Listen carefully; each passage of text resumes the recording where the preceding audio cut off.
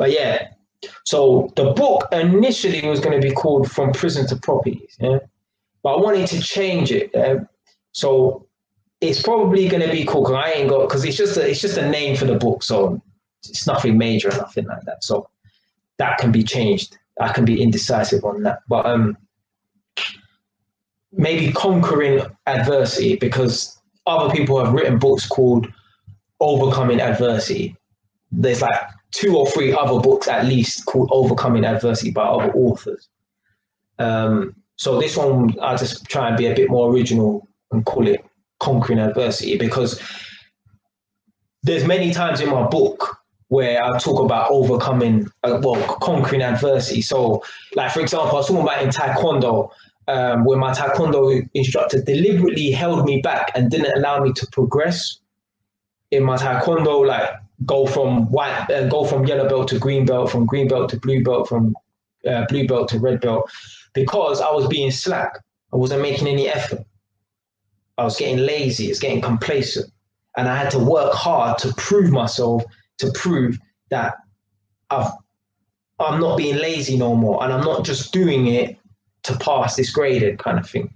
So that's kind of like overcoming adversity and being held back to the point where, obviously I don't want to spoil it, but I might as well, to the point, because I've got like, don't get to, I've got like 26 chapters. This book's like 300 pages long, yeah? If it's going to be in an A5 book, so a small book, a book that's like the size of 48 Laws of Power, for example, yeah, it's going to have like 300 pages. Yeah, there's like 26 chapters or 29 chapters. I can't remember, innit? Yeah, I had to remove chapters. Yeah, so yeah, when I started Taekwondo, I was like either 6 or 7, I can't remember. And I started it and I progressed and I got a couple belts or whatever in it. Then I started getting slack to the point where I was being held back. Now, there were people younger than me who started after me. They started grading and they started catching up to me in it. And the people then that I started at the same point as, the same time as, who I was the same belt as me, left me, yeah, and they progressed and I stayed behind, right? Now, I'm getting held back so much that the people then who started before me are now the same belt as me, yeah?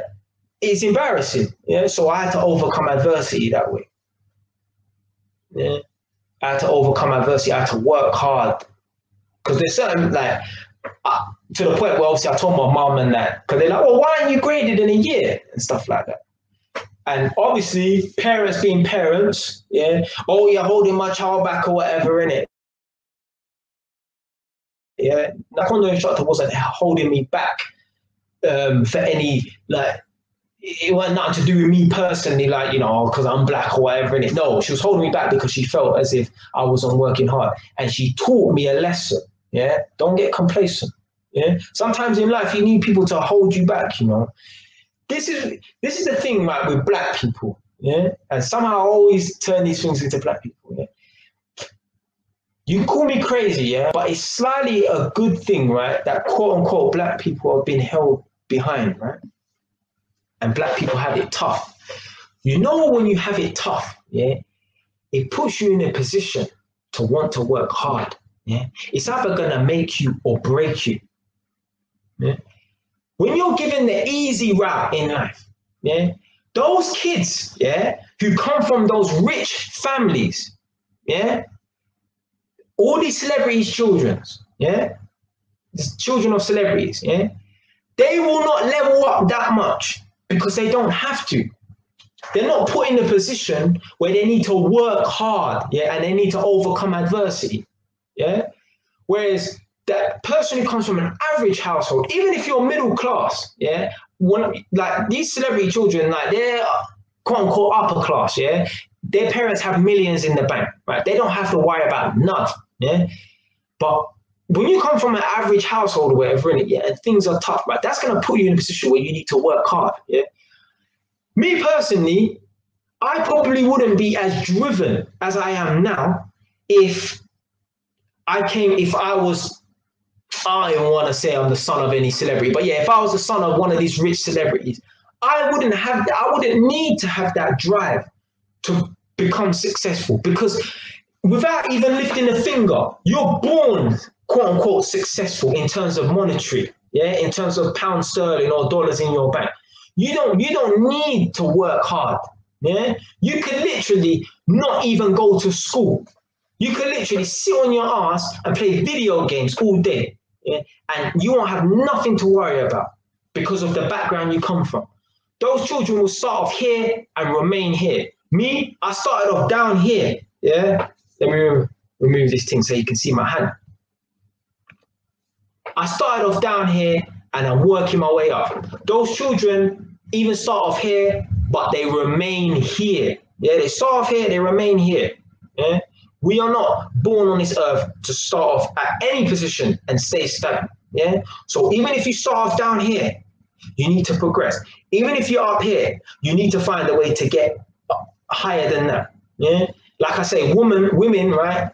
They always want a man that's progressive. Yeah, they'd rather meet a guy who's down here, and over the years he's up here. Even if it went like this, yeah, rather than meet a guy who's even above him, but he stays there. Yeah, people want to see improvement.